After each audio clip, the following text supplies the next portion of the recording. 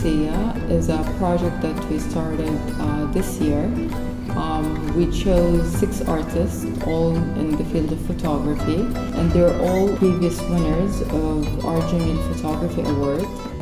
So they've shown through their work previously great talent and potential, but what we're trying to give them in this project is a very hands-on, first-hand, unique experience of undertaking workshops, visiting significant sites of Islamic architectural heritage, working with artists, conceptual artists, and a variety of photographic practices such as night photography, street photography, portraiture, etc. So we think this is a much more immersive experience, a much more intensive experience, but one from which they will no doubt learn a huge deal in a very short space of time.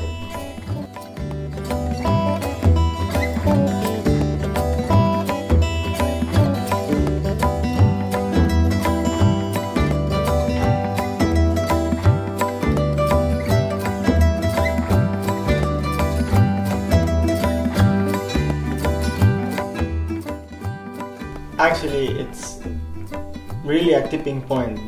These 2 weeks, it's really a tipping point in my life because I experienced a lot of things for the first time. For example, the traveling for the first time. I discovered that there is another way to understand photography here, because there is a difference between the photography concept in my country and the photography concept here in Europe, and there is a long distance between them. So now I feel I can connect them and produce something new.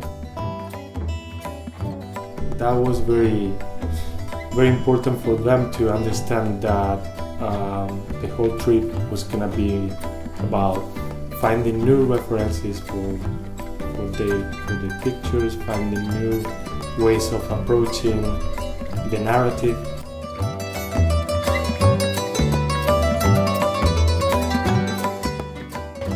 Maybe in these 2 weeks I have learned a lot more than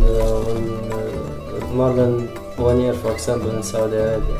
We have done a really hard work, lots of experiments, lots of shooting and learning every day. It's a different way of seeing art from a new perspective.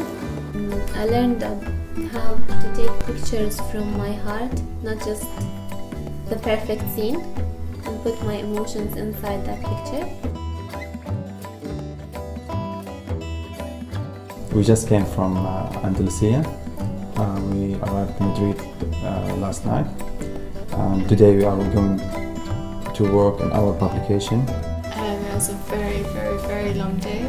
I guess I didn't expect it to be that long, but then with all the pictures that we had about 300, I think, when we chose them together, and that was selecting from each of our cities between 6 people, and we're coming down to less than 60 was very hardcore.